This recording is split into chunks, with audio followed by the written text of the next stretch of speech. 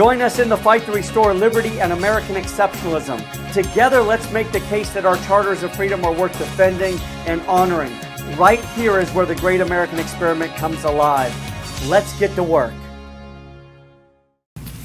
This is Shane Krauser, and today I'm here with Ammon Bundy, who is the son of Cliven Bundy.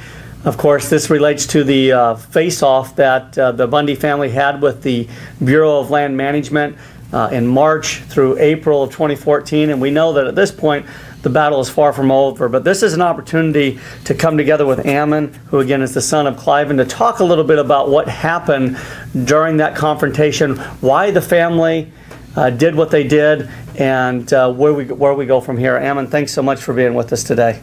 Thanks, Shane. Appreciate it. Let's talk about, first and foremost, the underlying principles. Why is it that your father, your family, and many of the supporters that came together did what you ultimately did? That is, stood against the Bureau of Land Management, stood against the federal government as they came in to try and take your land. Yeah, well, to understand the situation a little bit, in Clark County there was 53 ranchers that ran cattle in Clark County. And now there's only one, and that is my father. And he was almost, as we know, a month or so ago, was put out of business again. They almost gathered his cattle. He is still ranching now, but he's the only one. And if we look at the history of the land and what happened to it, my family came in there 140 years ago and established that land, homesteaded that land, and began to run cattle on that land. And they've been there ever since. And so was this in the 1870s, 1880s when your family homesteaded the land? 1877 is when they first came in there and began homesteading and ranching that land. And Nevada becomes a state around 1864? That's correct. So at the time that they're homesteading, Nevada is already a state? That is correct. Nevada is a state, and Nevada was actually one of the earlier states in the West to become a state. It was during the Civil War, and it's called the Battle-Born State. It was a state when we moved into there, and we homesteaded that area. And as many may understand, may not understand, but basically when you use the land and you claim the land and you're benefiting from it, then ultimately it became your land. And that's how the whole western United States was established. Or all the whole United States in general was established that way. You go into an area, you homestead it, and basically stake your claim, and that becomes your land. So, and Nevada recognized this as land and rights that were my forefathers, and then they were passed down from generation to generation until my dad received them. My grandpa actually bought some other ranchers out, so he added those rights to the land. My father also bought ranchers out and added those rights to his land, and ultimately that's where those rights came from. Now the federal government becomes involved, and at this point in time, their intent is to take the land away. And it sounds to me as though your family, especially your father, is standing on principles of the Constitution, or at least his interpretation of what the Constitution has to say about land. Yeah. So, I mean, the Bureau of Land Management first came in, they were established in 1946, so this was quite a few years later after my family had homestead land, but they came in as land managers.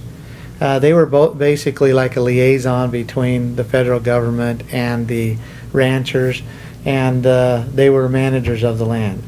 Well, then the BLM was established, and the regulations became so heavy and basically were putting these ranchers out of business.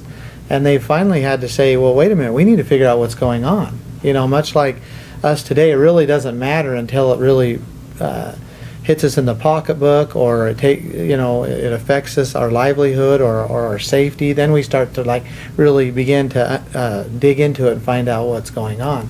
So these ranchers got together, and they basically researched the laws, they researched the whole situation, and they found something better than they ever imagined. They actually found that not only did they have rights to the land, but they actually found that the federal government actually didn't own the land. that it was state land. And so at that point, many of the ranchers debated what they should do. They understood this. They had this coalition. They were actually quite strong, but they debated on what they should do. And most of them didn't feel like they could win the fight with the federal government. Just so we're clear, we're here in Arizona, and the federal government claims to own about 50% of Arizona's land. In Nevada, they claim to own well over 80% of Nevada's land. And you're telling me that individuals coming together, these ranchers, your father included, took the position that in fact they don't own that land, and they can't own that land constitutionally. That's right. They took the Constitution. They also took many of the Supreme Court rulings, and they did the best they could under this Cattlemen's Association. Lawyers, legal advisors, many of them studying deep into it themselves, and they found that in fact that this was not BLM land, federal land, that it was state land. And let me just to outline those principles here. If we look in the United States Constitution, Article 1, Section 8, it says, it outlines the three things that the federal government must do to own land inside a state. Now, we're not arguing that the U.S. government can't own U.S. territory, which is land that has not been enabled into a statehood or become a state, right? Or I'm not arguing that, or no one's ever argued that. If it's U.S. territory, then and I will talk a little bit about that, if it's U.S. territory, then Congress has all the rights to make all the rules according to that area. But what we're saying is that the state of Nevada has clearly become a state, and all the land within her borders are state land, okay? And so the Constitution outlines what the federal government must do in order to own land inside a state. So in Article 1, Section 8, it says that in order for the federal government to own land, they have to purchase by consent of the legislatures of the state. So they have to first have consent from the state legislatures, that basically permission from the state to have it. They have to purchase it, and they can only use it for erection of forts, magazines, arsenals, dockyards, and other needful buildings. Okay, so those are the three things. They have to purchase, or they have to have permission from the state legislatures. They have to purchase it, and they can only use it for the erection of forts, magazines, arsenals, dockyards, and other needful buildings. Nowhere in there does it say that the federal government can own public land inside a state. Period. There's nowhere in the Constitution that outlines that. And so, you know, the ranchers are looking at this going, well, where in the Constitution, the supreme law of the land, does it say that the federal government can own land? So you've outlined Article 1, Section 8. Are there any other provisions that your family or some of the other ranchers were looking to provide support that the federal government was very limited in the land that they could own and possess and dispose of? Exactly. So we're like, the question was posed, well, if they're not saying it's state land, because we know, according to the Constitution, that they can't own state land unless they did these three things, and they did not do that. So they must be considering it as U.S. territory.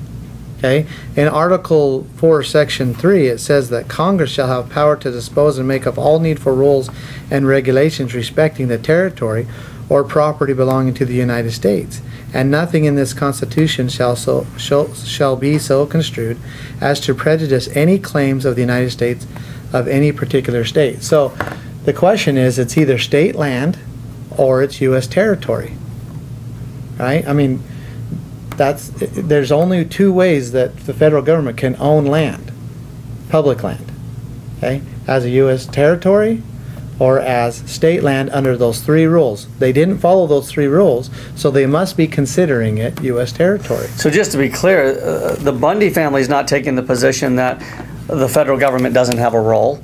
You're taking the position that their role is very limited. It's the U.S. Constitution that outlines what they're permitted to do, and you're making a state sovereignty claim, right? That the state of Nevada possesses property, number one, and that the family individually owns property. That there's kind of a hierarchy, if you will. The individual, the state potentially owns land, and then the federal government can own land for limited purposes. That's correct. And it's outlined all in the Constitution. So we challenged we challenged the BLM on jurisdiction. We said, this is state land. It's clearly inside the state borders. The state has been declared as a sovereign state by Abraham Lincoln, of all people, said that this state has been given all the rights in equal footing. He said it 2 times when he declared this Nevada as a state. So we're challenging that this is not U.S. territory, that this is state land. And you did not purchase it, you did not get consent from the legislatures, and you're not using it for the proper purposes. So we challenge jurisdiction.